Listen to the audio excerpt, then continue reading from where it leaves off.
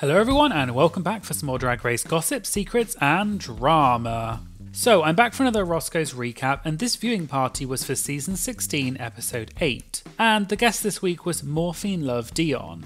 Today we're going to be talking about why Morphine says that Plain Jane is stingy, why Maya Iman LePage's runway this week was so bad, Nymphia Wind's secret surgery, and Plain Jane calls out a mandatory meeting for reigniting their feud. All that and more coming up in today's video, so let's get started.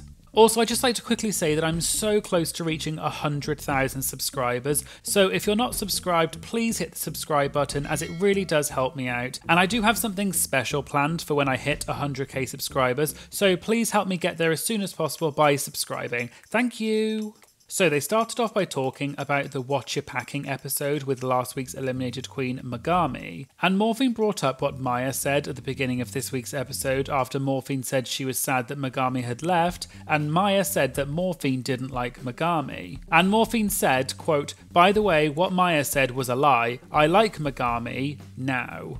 And everyone laughed, and Morphine said she was joking and she really does like Megami. Naysha then brought up Megami's elimination last week and asked what it was like coming back into the workroom after her elimination. And Morphine said that she's a Capricorn and she never normally cries, and she doesn't even cry in front of her mum. But for some reason on Drag Race, Morphine cried after every elimination. And Morphine also said she's not sure what it's like on other seasons, but on season 16 all the girls got really close, which is why every elimination was so sad. Batty Davis then said that on the show, Morphine had said that her mum doesn't know that she does drag, and she asked if that has changed. And Morphine said her mum still has no idea that she does drag, but apparently one of Morphine's aunties called her and said that they all watched Drag Race and they had seen Morphine on Drag Race. And Morphine asked if her auntie was going to tell her mum about it, and the auntie said no, they won't tell her, they just thought it was funny and crazy that her mum still didn't know. And Naysha joked and said that she's baffled that someone from her family hasn't gossiped about it yet and her mum hasn't found out. Naysha then asked if Morphine ever intends on telling her mum about doing drag, and Naysha said that when they asked Kim Chi about it on season 8, Kim Chi said no. And Morphine said that when she's quote rich, famous and stable, she will tell her mum. But Morphine added that she's non-binary and a bit more feminine, so she wants to go out of the house in nails or in drag and makeup, but she can't do that at the moment. And Morphine said she first wants to move out and experience all of that, and then she may potentially tell her parents about drag after that. Naysha then brought up this week's mini challenge, which was the reading challenge, and Naysha asked Morphine if there were any funny reads that weren't shown in the episode. Morphine joked that her reads weren't that funny and said, quote, "Thank God they put the funny ones." But Morphine also joked that she's, quote, "got barely 2 brain cells and she's not able to come up with jokes on the spot like that."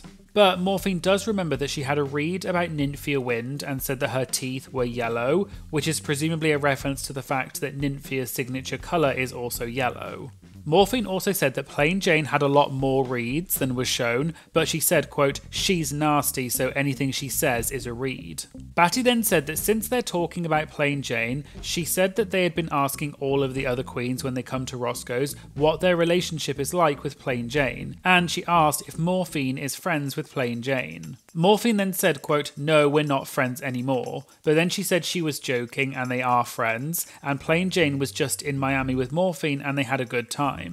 Morphine then added that she and Plain Jane knew each other from before Drag Race, and then said, quote, "So yeah, we're friends," and her voice went up really high when she said it. And Batty Davis joked and said that she doesn't believe Morphine, and the audience started laughing, but Morphine didn't really say any more about it. And just as some bonus tea in case you don't know about Plain Jane, as we all know, the person that Plain Jane had the most feuds with was a mandatory meeting, and the two of them had several feuds on the show until Amanda was eliminated. And the two of them have since had a few more arguments on Twitter since the show came out. For example, one time Amanda tweeted saying she knew that she looked busted on Drag Race, but said that she could fix her makeup, but Plain Jane couldn't fix being a quote hating ass B. And Plain Jane replied and said that the word fix is subjective, and also said Amanda is on her way from drag incompetence to drag mediocrity. And we didn't really hear much more about it, but then Amanda appeared on the show Hey Queen with Johnny McGovern, which is now on Wow Presents Plus, and Johnny asked Amanda about her relationship with Plain Jane. And Amanda said that they had, quote, exchanged some texts, and they were able to, quote, clear the air and set some boundaries. And there may be some potential for a friendship in the future. And Amanda said that the first time she and Plain Jane had ever spoken by text outside of the group chat, she felt like Plain's tone was a bit, quote, flippant, and it felt like Plain was giving her the, quote, cattiness that you have on Twitter. And Amanda said she put her foot down and set boundaries and told Plain not to talk to her like that and, quote, save it for Twitter. And she also said to Plain that if she's going to text Amanda on her personal number, she needs to talk to Amanda like a person. And more recently, it looks like there were some developments where Plain Jane and Amanda's feud seems to have come up again. On Twitter recently, Amanda tweeted saying, "That's too much, sister is hilarious to me." And I couldn't quite figure out what this was referring to, but people in the comments were mentioning Head and Shoulders shampoo and dandruff, so I assume it was potentially about the reading challenge where one of the reads was that Plain Jane had dandruff. And also, just to explain, Amanda had been receiving a lot of hate on Twitter recently, and she had blocked a bunch of people, so she decided to change her name on Twitter to a mandatory blocking. And then Amanda tweeted saying, "Now with the name a mandatory blocking, if you tweet something at me that threatens to disturb my peace in any way, and then I click your profile and you're not following me, but you are following Aircraft Annie, baby, you're getting blocked boots. Now you know." And Aircraft Annie is obviously a reference to Plain Jane. Plain Jane then retweeted Amanda's tweet and said, "Sister, co-worker, again with this, you're a smart girl and I see what you're doing. Enough is enough. Please find another brand stat. Leave me alone at this point, lol." And Amanda replied to that saying, "Loved your hair on the runway, Aircraft, keep slaying us boots." And Plain responded saying, "Well, thank you, Miss Conference, that I appreciate." Amanda then tweeted again after that and was seemingly addressing some of the negative tweets that she had been receiving from fans. And Amanda said, "Also baby, if you're tired of me continuing to have feelings as I watch episodes of the girl who made my life hell on that set last summer when all I wanted was for her to leave me alone, laughing my ass off." And some people in the comments posted a photo of Amanda's padding from the girl group challenge, where the judges said that it looked bad, whereas Plain's padding looked good. And Amanda said she did contact the person who does Plain Jane's padding and asked them to make some for her, but they apparently said no. So it looks like Amanda and Plain Jane still are not on the best of terms, and we'll have to wait and see if any more developments come out about this. Anyway, back to Roscoe's, and Naysha then said that the challenge for this week is Snatch Game, and asked if that was something Morphine was looking forward to. Morphine said she was 100% dreading this challenge, and every year when she submitted an audition tape, that was the one thing she hated doing because she found it so hard. And Morphine joked that she was hoping that RuPaul would forget to do it this season. Batty then said that RuPaul was very honest with the queens during this week's walkthrough and was kind of reading the queens, and Batty asked Morphine what was going on. Morphine said she's not sure what's going on, but RuPaul this season is more, quote, fun and loose, and she's talking to the queens so much. Morphine then said, quote, "The coffee enema is hitting for sure." And this is a reference to on season 14 during the ball challenge, when RuPaul was acting a bit strange and quite hyperactive during the critiques, and said that her coffee enema was hitting.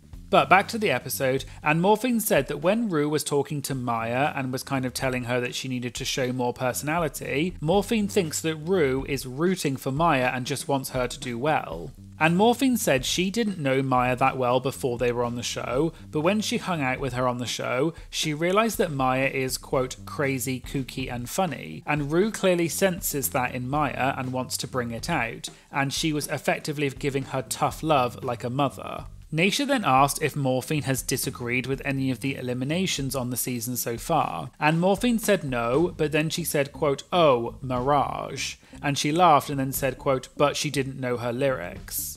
Naysha then asked how obvious it was that Mirage didn't know her lyrics, and Morphine said that even from the back of the stage you could tell that Mirage was not lip-syncing the lyrics. And when Mirage did the iconic spin during the lip sync, the queens at the back of the stage could see that Mirage did not know the words at all. But Morphine said if she had known the words, she would still be in the competition. Naysha then said that they had already asked her about her relationship with Plain Jane, but what was Morphine's relationship with the rest of the cast? And she said that Morphine had previously said that they're all pretty close. And Morphine said, quote, yeah, at least with me, and everyone laughed. Morphine then said that she is, quote, the oracle of the season because she gets on with everyone, and she said that the cast will come to her for advice, and she gave some examples and said, quote, if someone is fighting with Plain, or if someone is fighting with Plain, and everyone laughed again. Naysha then asked who Morphine got the closest to on set, and Morphine said that Xunami and Q are her best friends and they talk every single day. Morphine also said she knew Xunami from before the season, and they both knew that each other were going to be on Drag Race Season 16. Naysha then asked how many times Morphine had auditioned for Drag Race, and Morphine said 6 times. And she also added that Saphira Crystal had auditioned 11 times. They then got to the actual Snatch game, and Morphine said that it's so weird and scary because it's so quiet when you're actually filming it. And Morphine said that her good friend Xunami just, quote, wasn't good, but Morphine also said she knows that she herself was also not good in Snatch Game. And Naysha said, quote, but you know what, you had some laughs where Xunami was just kind of challenging. And Morphine said that Ru will try and help you out by throwing you a ball, or in other words, an opportunity to come back with a joke. And Morphine said, quote, I'm not good at baseball, so I clearly missed every shot. And Xunami wasn't even at the baseball event. At least I was at the event, I just did really bad. And everyone laughed. They also talked about Nymphia Wind in the Snatch game and said how she bombed, and Morphine said, quote, she was also not at the baseball event either. And Morphine said she didn't know that Nymphia had those monkey puppets with her, and also when Nymphia did the monkey sounds, it apparently went on for way longer than they showed on TV. And Morphine said all the queens were just sitting around looking at each other, waiting for Nymphia to finish the monkey sounds, and apparently, quote, no one told her to stop, so she just kept going. They then talked about the moment later in the episode in the workroom when Morphine was trying to sweet talk Plain Jane into giving her the immunity potion. And Plain said that she was thinking about it because Morphine is her sister, but she also said she didn't think Morphine would need it this week. But then, in the confessional, Plain Jane said that the only reason she said that to Morphine was to get her off her back. And after watching that moment for the first time, Morphine said, quote, now I'm peed and embarrassed, I should never have went up to that B, F that B. Morphine then said that her and Plain are from the same drag family, and she said that Plain is, quote, stingy, but Morphine said this is just Sister T and their friends, but Plain Jane is actually stingy. And Morphine started telling a story and said, quote, she's going to be so annoyed. But Morphine continued and said that once she went away to New York with Plain Jane and Q, and they got an Airbnb to share. And Morphine was the one who found and booked the Airbnb, but Plain arrived first and took the master bedroom. And then when Morphine arrived, she thought that Plain was joking about taking the master bedroom because Morphine was the one that actually found the Airbnb in the first place. And Morphine then asked Plain to move rooms, but Plain said no and stayed in the room, and she was actually serious and didn't switch rooms. And so Morphine said that Plain is, quote, stingy, and that it was also, quote, very on brand for her to keep the potion for herself. They then went on to the runway for this week, and the category was Dancing Queens, and they went through each person's look and asked Morphine to give it 10s if she liked it or a chop if she doesn't. And when they got to Maya Iman LePage, the audience shouted out chop. And Naysha said it looked a bit like Maya had pulled something out of her suitcase and tried to make it look hip-hop, and she also asked Morphine if she knew anything about it. Morphine then hesitated and said, quote, I think I'm allowed to say it, and Naysha joked and said, quote, of course you are. And Morphine explained that Maya's designer in Miami didn't send her 7 of her costumes for Drag Race. And literally on the day they were all flying to California to film the show, Maya was apparently on her bed in her room just waiting for the designer to call, but they never did. So Maya then had to fly out to Drag Race with 7 of her costumes missing, and this runway category was one of the outfits that was missing. And so presumably Maya had to come up with something at the last minute. And Morphine said because of that she feels indifferent about this outfit because she feels bad for Maya. Batty then said that for any queens wanting to go on Drag Race, don't just use one designer because this is what can happen. And Naysha said it's difficult because everyone uses the same designers, and often a designer is already making costumes for another queen, so they can't take on any more clients. Naysha also said the best thing to do is to find a new designer who is willing to work with you and give you the opportunity, because it gives them a chance to make a name for themselves, and they're usually more loyal because they're still starting out in the industry. Morphine then said something similar happened to her, and the outfit that she wore for this runway, which was flamenco, was actually her second option. And Morphine explained that there had been a lot of comments questioning why Morphine was wearing a Spanish outfit when she is Latina from Nicaragua. And Morphine's original runway was going to be a traditional Nicaraguan outfit with a basket of fruits, but the basket broke the day of and the dress wasn't working, so she had to go back and do this flamenco look instead. They then got on to the judges' critiques for this week, and Morphine said she knew that she was going to be in the bottom and it was deserved. And Batty Davis asked Morphine if she thinks the runway matters, and Morphine said, quote, yes, 100%. And Morphine went on to explain that in her opinion, the runway matters if multiple people did badly in the main challenge, and then the judges probably use the runway as the deciding factor as to who is going to be in the bottom two and who is going to be safe. They then got to the moment in the episode when Morphine and Xunami were in the bottom two and had to lip sync, and Morphine won the lip sync and Xunami was eliminated, and everyone got up and cheered for Morphine. And Naysha then joked and said, quote, I just want to also point out that we had a guest who was not eliminated, YouTube you effers, and everyone laughed. Morphine talked more about the lip sync against Xunami and said that it was very emotional because she's such good friends with Xunami, and they were all convinced that the bottom two would either be Xunami and Nymphia or Morphine and Nymphia because, quote, Nymphia did the worst.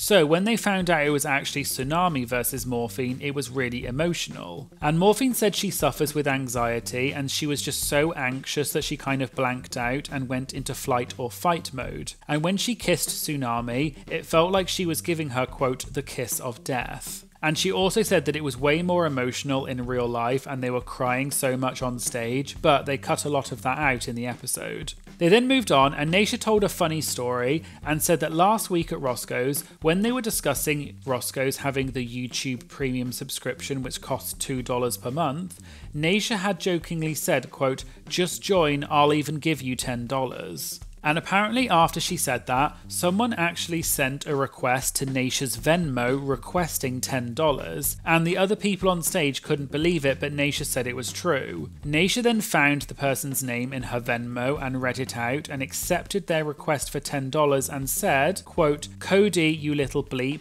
there you go, mother effer. And Naysha actually paid the $10, and Naysha said that if she doesn't find Cody subscribed to Roscoe's YouTube Premium, she's going to come and find him because Naysha just paid for 5 months for free for him. And everyone in the audience laughed and cheered. And Naysha also said that no one else should get any funny ideas because she won't be doing it again. They then moved on to the Q&A, and someone asked who the best makeup artist was on the season besides Morphine. And Morphine said Nymphia and said, quote, Nymphia paints good, she just got her nose done too. And it sounds like she was implying that Nymphia had some sort of cosmetic surgery on her nose. And everyone gasped and laughed a bit when she said that, and Morphine laughed and said that that was a secret and she wasn't supposed to say that, and said, quote, she's going to kill me. And finally, an audience member asked who Morphine would, quote, slap the bleep out of from her cast, and everyone laughed at the question, and Batty then said, quote, except Plain Jane. And Morphine said if she were on the show Bad Girls Club and they were allowed to hit each other, she thinks that if she was a mandatory meeting, she would have been the first girl to punch someone on Drag Race, and said that it would have been Plain Jane. And this is presumably because Plain Jane and Amanda have had several feuds on the show. Batty then said that she really thought that it was going to get physical between Amanda and Plain Jane at some point. And Naysha asked if they had ever heard that there was actually a big fight on Drag Race where it got so physical that they couldn't show all of it. And the fight was between Shangela and Mimi Unfirst on season 3 with the infamous Sugar Daddy fight in Untucked. And I have talked about this on my channel before, but according to several queens such as Alexis Mateo, Stacey Lane Matthews and Mariah Paris Balenciaga, who were also there, the fight between Shangela and Mimi did get more physical than what they showed, and a lot of it got cut out. And apparently Shangela scratched Mimi's face so badly that she was bleeding, and Mimi had to change her wig before she went back to the main stage to cover up the bleeding on her forehead. And so there you go, there was the Roscoe's recap for Season 16, Episode 8. Let me know what you thought of Snatch Game on Season 16. And let me know who you think is going to win Season 16.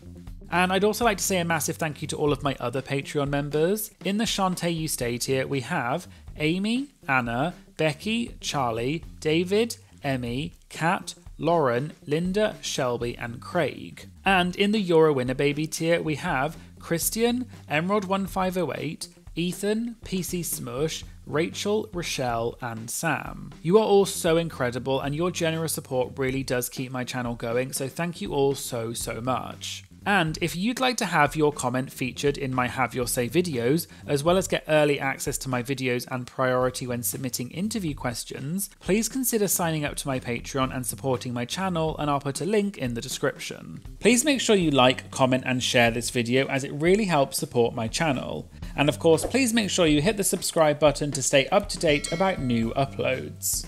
Thanks again for watching, and I hope you'll join me again in future videos. Thank you, bye!